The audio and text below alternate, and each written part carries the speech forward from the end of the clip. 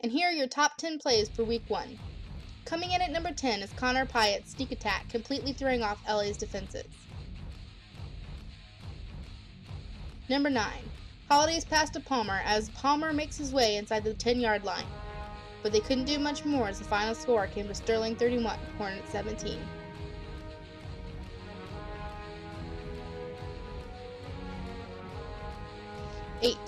Baltimore's quarterback, Shiver McTimbers, throws into 3-man coverage, causing an interception by rookie Mahalulu. Mahalulu would take it all the way just inside the 5-yard line.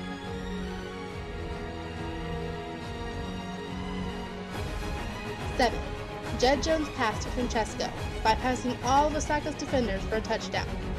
This back-and-forth game came to Osaka 33, Los Angeles 30.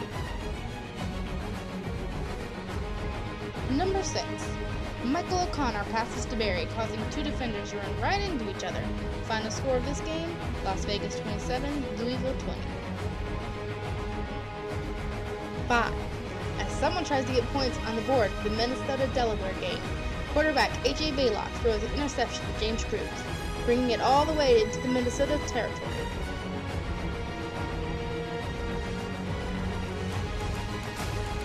4.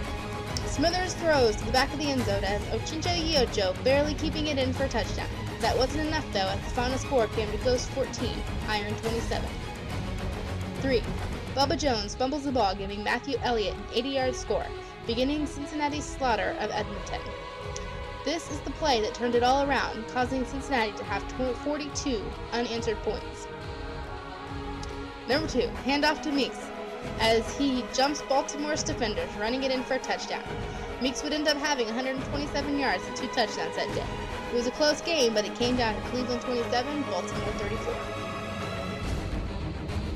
And finally, in at number 1, is Queen City's hands-off to Tony Henderson, as he literally steps over Boston to score a touchdown. Final score, Boston 5, Queen City 23.